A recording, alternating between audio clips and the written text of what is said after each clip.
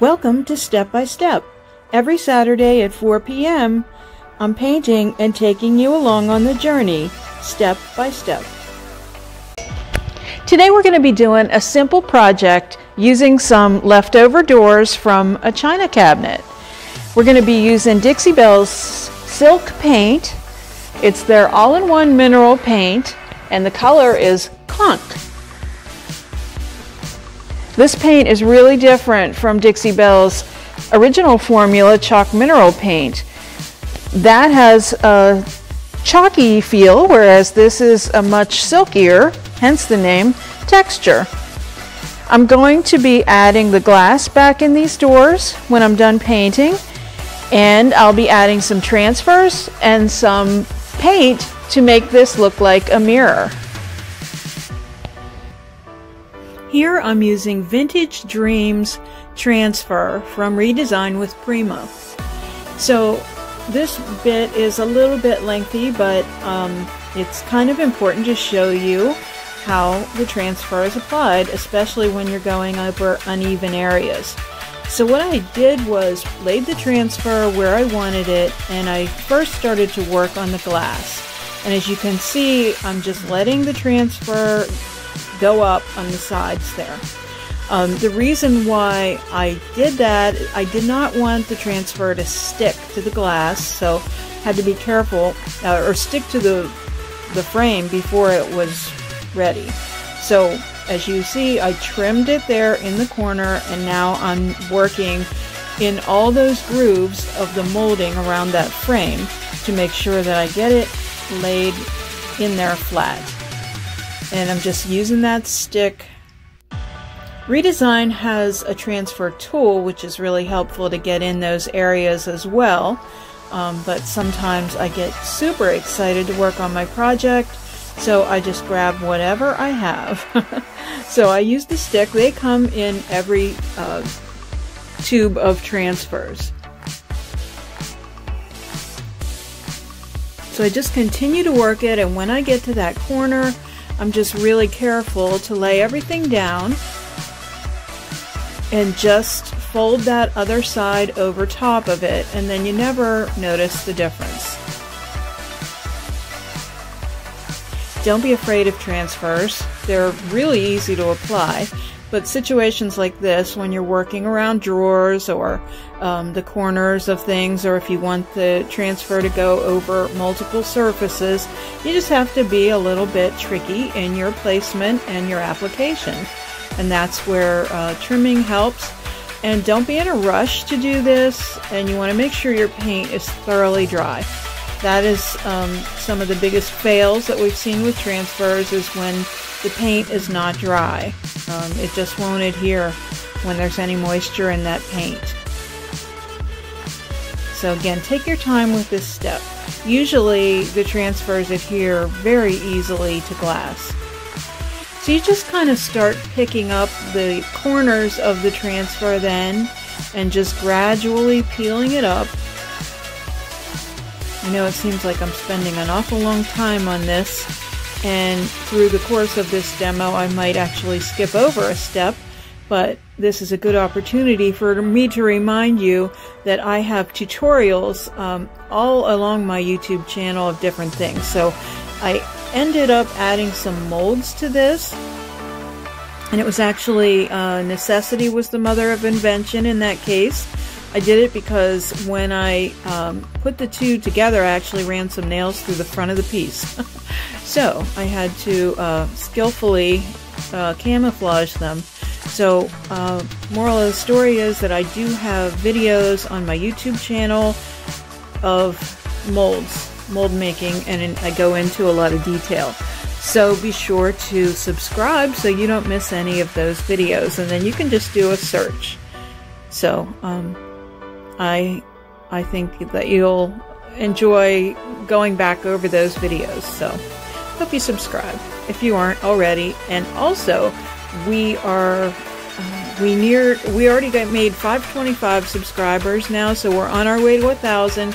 And if you visit my Instagram page, Vintage Decor, check it out. There's a contest to win $500 worth of paint and transfers and molds and candles. It's really a cool bundle of things. Yay! So the transfer is off. And then you just take your hand and just burnish the transfer a little bit. That just simply means you want to press it down and just make sure there aren't any bubbles in it. So I can hear a little bubbling, you know, so I want to make sure that I flatten that out. So here's what it looks like. I actually used 2 different transfers. So I used them all around, and then the other one, you are my refuge and my shield, and I have put my hope in you, in your word. That is a transfer also from Redesign with Prima. So now I've flipped it over, and I'm gonna do a mirror on the back.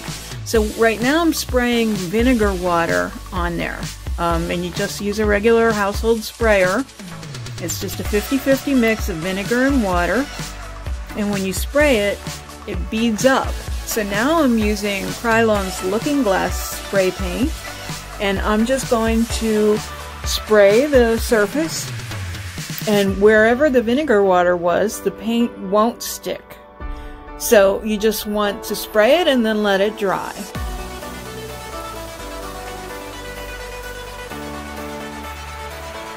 So this doesn't give you complete coverage, but now what I'm doing is I'm just pointing out some areas where I let it dry overnight, and you can see that it just gives that look of an old mirror.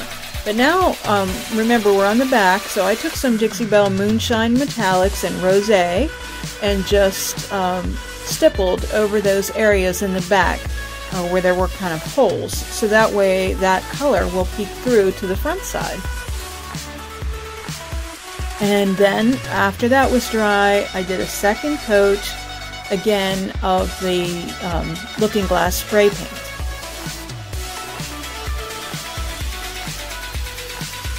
Now if you pick this up and hold it up at this point, you'll see it's still a little sheer. So this is, the next step is kind of crucial. So I'm just taking Dixie Belle's Caviar. You can take any dark color if you want, but I've experimented with some different things, and my preference is the black. I've used dark gray, and I really prefer to use black no matter what the front looks like.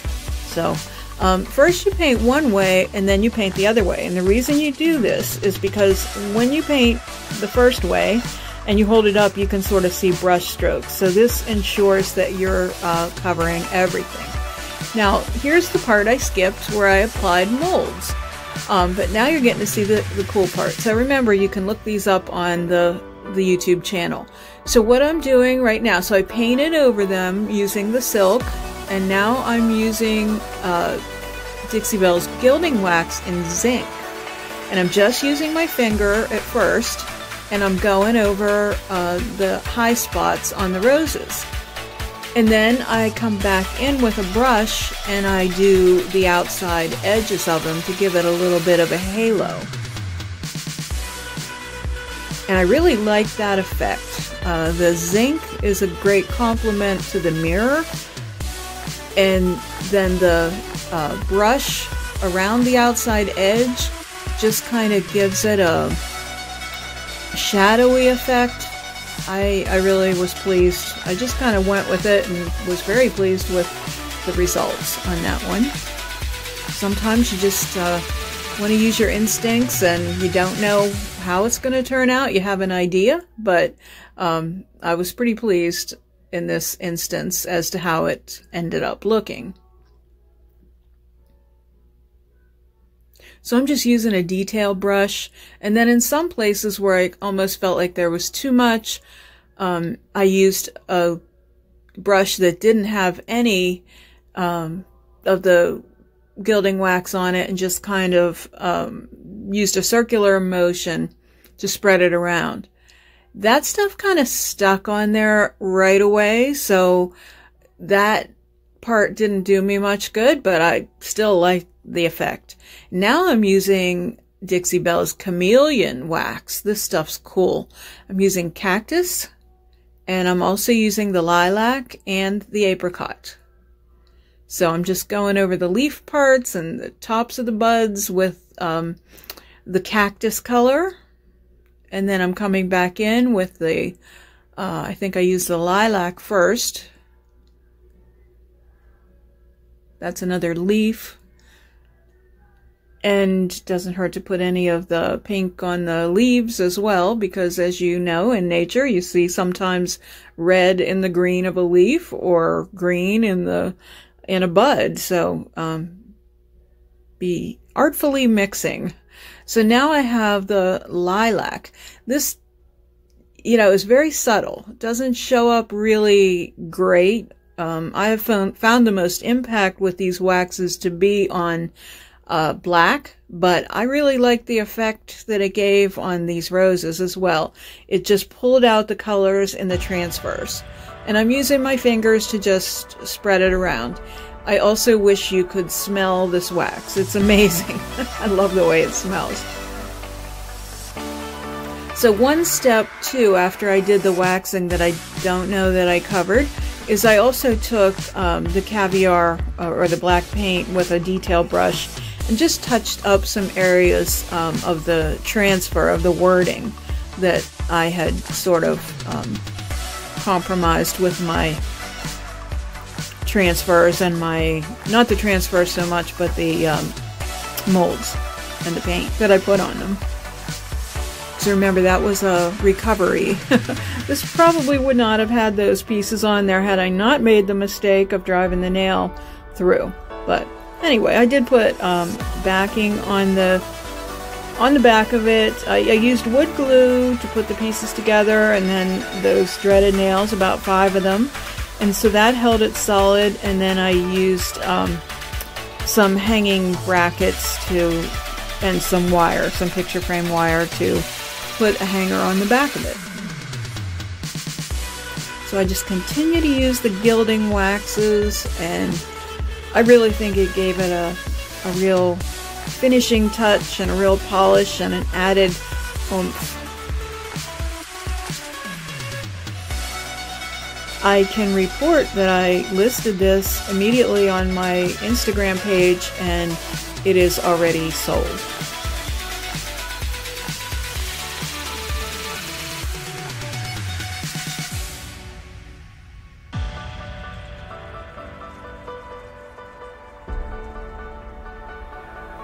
So easy to add these extra details, and these products just make it just so enjoyable. So I hope that you will not just be a spectator and dive right into this sport, especially if you share, check out my Instagram page and share these videos and follow the instructions to win the prize package. Then you can really have a lot of toys to play with. You can also order them from my website or the affiliate link in the description box.